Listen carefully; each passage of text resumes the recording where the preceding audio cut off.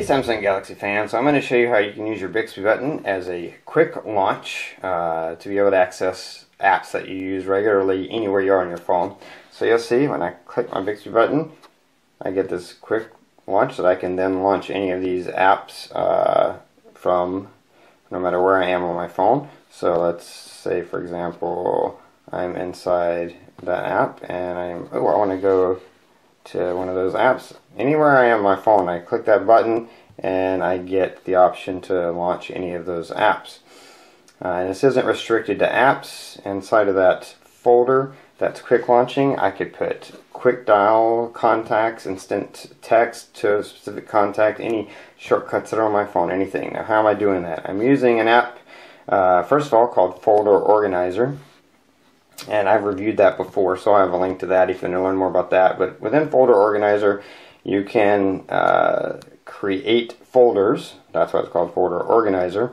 And within those folders, you can put apps, shortcuts, contacts, whatever you want. Shortcuts allows you to do all kinds of cool stuff with any shortcut that's built into your phone, any shortcut that an app has built into it. Really a lot of options there. And then you create your folder, and then how am I getting the Bixby Button to launch that folder? Well, that's done by using Tasker. So you install Tasker on your phone, and inside of Tasker I've created a profile that has nothing but this one task that launches Folder Organizer app. And Folder Organizer has a Tasker plugin. Once you have both of these, you can then go in and choose plugin and choose Folder Organizer, and then you can choose any folder inside of Folder Organizer that you want to launch through that action. And so once you've done that, then you export this as an app to your phone. And I have a detailed video that shows you how this works, but basically if I long press on that and then select export, then as app is an option.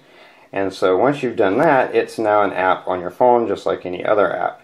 And I named it Bixby Button. So you'll see right here, Bixby Button. It's an app. But all that does is when I click open that app, it just opens that folder because it just has that one action inside of it.